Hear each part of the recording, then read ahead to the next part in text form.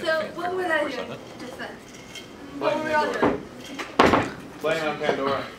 Yep, yeah, Pandora. How many of you guys have heard of it? Yep, internet radio. Streams music from the cloud down onto your phone. But what you guys probably don't know about Pandora is that Pandora uses Gluster to store its music. And I'm going to be talking about Gluster today. So just an overview of what I'm going to be talking about today. First I'm going to answer the question, what is Gluster? Then I'm going to tell you guys where you can get it. I'm going to go over some terminology, some example volume types. I'm going to do a demo. My dad will present some case studies, and then we'll do a Q&A. Okay. So what is Gluster? Gluster is software-based storage. This means that it can run on a physical machine, a virtual machine, or on the cloud.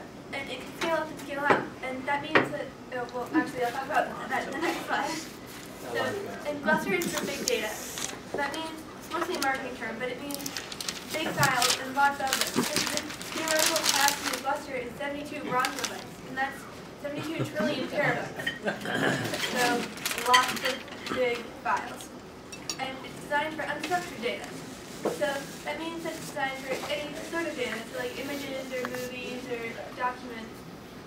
Unlike a database, which is really rigid, like, okay, only 2-minute long movies. Gluster is for all sorts of files. And Gluster is also open source. So with Gluster, you can scale up and scale out. And scaling up is adding more disk drive, CPUs, or memory to the server, and then scaling out is adding more servers. And with Gluster, you can do both of these really easily because it's software and you don't have to have a lot of other places because it can run in the cloud. So where you can get Gluster. The community project is available to download at gluster.org, and then the commercial product is Red Hat Storage. And the community project is like download and tinker with over the weekend sort of thing.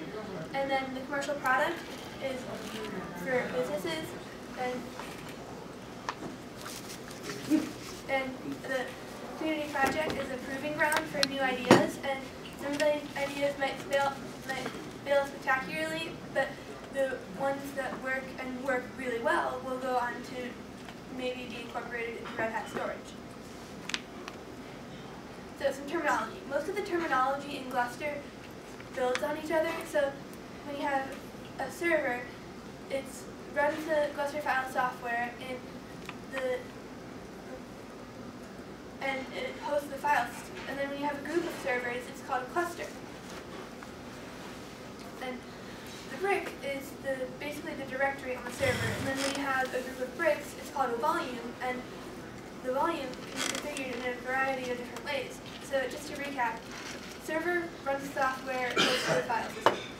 Cluster is a group of servers. The brick is the directory. And a group of bricks is called a volume. And a volume can be configured in a bunch of different ways. And then the client is the machine that mounts the volume. And it's best to use the native client, but you can use NFS for Unix or Linux and Samba for Windows. So some example volume types. There's a lot of different volume types, and these are some of the more common. So there's distributed, replicated, striped, distributed, replicated, and geo-replication.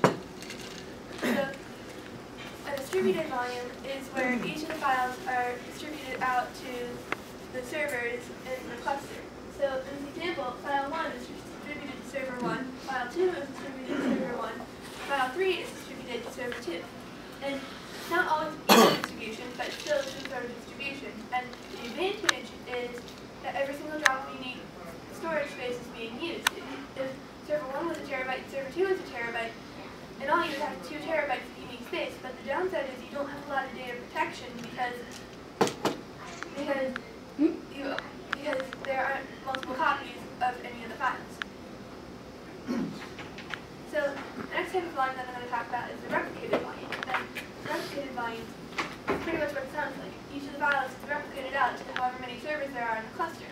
So file 1 is replicated to server 1 and server 2. And file 2 is replicated to server 1 and server 2. The upside is that you'll probably never lose a file unless you have all of your servers in one room and a meteor hits. But what are the odds of that? And the downside is there's a little too much data protection because each server is server is a copy of the last, there's really only 1 terabyte of unique space because this example, server 2 is a copy of server 1. So a straight volume. Yeah. So that means no matter how many servers you have, the same data is replicated on all of the servers? Yeah. Oh, okay. So it doesn't pay to have a whole lot of servers that are replicating that, right? Yeah, and you'll see that in the demo where we'll have 4 VMs and it's replicated between all 4 and you've got 4 copies of the data. And so scaling out doesn't really buy you much, you're just going to have a lot of copies of the same thing. So for a straight good question. I don't. Rabbit. Oh, now here we go. Here it is. I do have a real question. I didn't hear the introduction. Who are you? How do you use this stuff? So I'm Lauren, and I'm talking about Gluster. Okay. Yeah. You were break. She's only 8th grade. Damn, we gotta go back to 8th grade. Any other questions before she moves on? Well, this replication, is that only for security so that you don't lose your data, or are they putting, 5 million Taylor Swift songs on different servers because 5 million people want to get into them all at No, once? it's mainly just for data protection and security. Okay. But also, replicating it is good too, because if you all of a sudden have a lot of, everybody wants to listen to Taylor Swift, you could have multiple servers hitting it, serving that up instead of having one of them all at the same time. Gluster handles all that background traffic. George, more fun.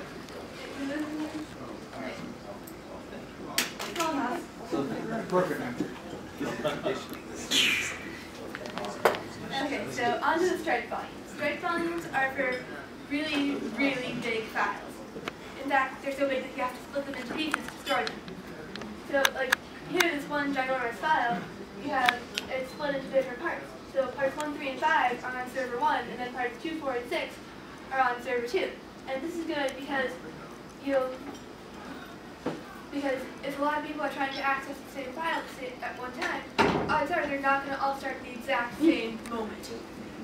So, like Netflix, if a brand new movie came out, it's got a lot of computer animation and special effects, just a lot of stuff in it, then they might use a stretch volume because it's so big, and if a lot of people wanted to watch that movie at one time, then it would be easier for the servers to handle.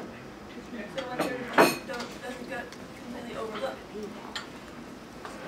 So you can also combine different types of volumes, as in the distributed replicated volume. Thank you. And the distributed replicated, whoa, can't talk tonight. The distributed replicated volume distributes the files across all of the bricks, and then replicates them across every 2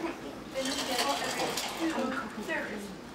So, like file 1 is like the file 1 and file 2 are distributed across the entire volume, are distributed across both of the replicated volumes, and then they're replicated to both of the servers in their cluster.